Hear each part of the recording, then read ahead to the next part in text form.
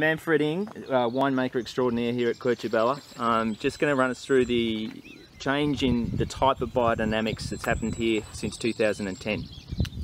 So basically since 2010 we've had an evolution from strict biodynamics to a plant-based biodynamics, and this is following the owner's philosophy.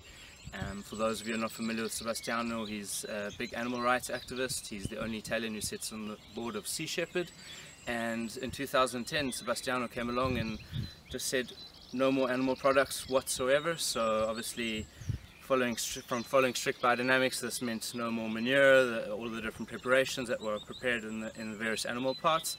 And we have had an evolution now where we're doing everything plant-based. So it's all green manures.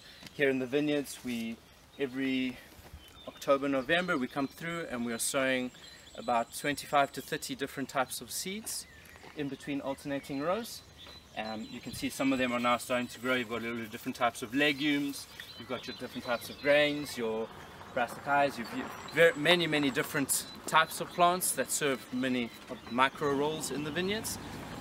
But at the end of the day, we want as much biodiversity as possible. We want different parts growing at different times, and that will then all come and mow it down and wait for it to decompose and then work it into the soil. And this way we're getting our nitrogen, our nutrients, we're getting structure, maintaining structure in the soil, we're catching the runoff of the rain. Obviously there's no irrigation, so we need these to catch the runoff during the winter. But not only that, not only all these micro rolls, but you can see all of the bees that are already flying around here. We want as much biodiversity in between the rows as possible, and with this biodiversity we're finding there's a better balance across the vineyard. You'll see now all of the bud burst is starting to happen, and on the steep slopes the bud burst is happening right across homogeneously. When the vines start to grow, they're growing at the same speed.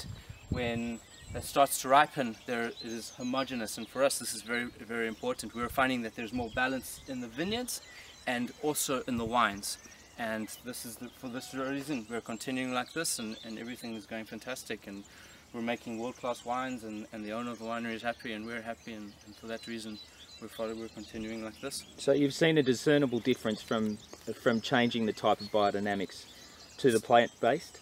So I arrived here in 2010. In July 2010 we had the changeover. I can, from what I can see in the wines and in what we're tasting, and that there is a better balance in the wines, and whether it is because the vines are coming of age, I'm not too sure, but we're finding that things are working better. The harvests the grapes are healthier, and we've had a few challenging vintages over the last few years, and yet we've still had exceptional quality grape, and we have a fantastic agronomist, Alessandro, who's paying a lot of attention to detail in all of the different vineyards. But over the course, we've had some very challenging vintages, and yet we've still been able to produce amazing quality wines, and I think that's a testimony to the vineyard work that's been done, and to Sebastiano for pushing us in this direction. You've worked all over the world in different winery environments, different vineyard environments. Would you, if you were to start your own vineyard, be a committed biodynamicist, or? Absolutely, for sure.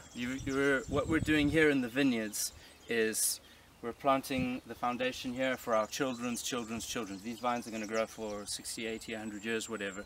And what we put in and what we spray and what we're using in the vineyards right now is going to affect the people who come after us. So I think in starting off green, organic, biodynamics, whatever you want to call it, it is the future, for sure. In the region it's the future, and I think the more people who are converting to organics or biodynamics, it's better for us. I think there's a lot of people who are doing it for marketing reasons also. That's fine for me, as long as they're spraying less rubbish in the vineyards, less poisons, getting more bees coming into the vineyards. We're all happy. It's challenging. Obviously your costs are 20 to 30% more expensive, but at the end of the day, for us it's about the quality of the wine and how we are leaving nature for our children's children, and it's working for us really good. So. Perfect.